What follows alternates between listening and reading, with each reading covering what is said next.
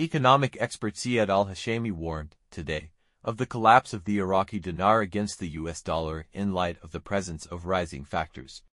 Al-Hashemi said in a blog post on the X platform, followed by Iraq Observer, that dollar exchange rates are on the threshold of 1,500 dinars and are likely to rise further, after the U.S. Federal Reserve banned Iraqi remittances in Chinese yuan due to suspicions of smuggling, money laundering, and financial fraud. He added, "It is expected that this ban will cause an increase in demand for the cash dollar within the parallel markets, and this may push the Iraqi central bank to return to implementing more stringent measures that will increase the state of anxiety and turmoil in the markets." Al-Hashemi continued, "During this week, we witnessed the cessation of selling the dollar to travelers through approved banking companies and restricting it to sales outlets inside the airport only.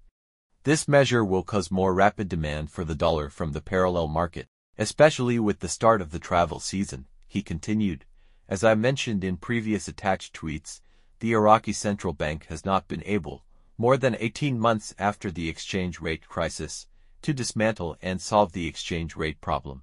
as the factors of rising exchange rates are still effective and influential." He pointed out that what happened in the last period was merely a postponement of the moment of the collapse of the dinar against the dollar, by numbing the markets with an imaginary stability as a result of a huge sale of the dollar that could decline sharply with any decision from the Federal Reserve that turns the tables on the central bank's actions, and this is what happened today.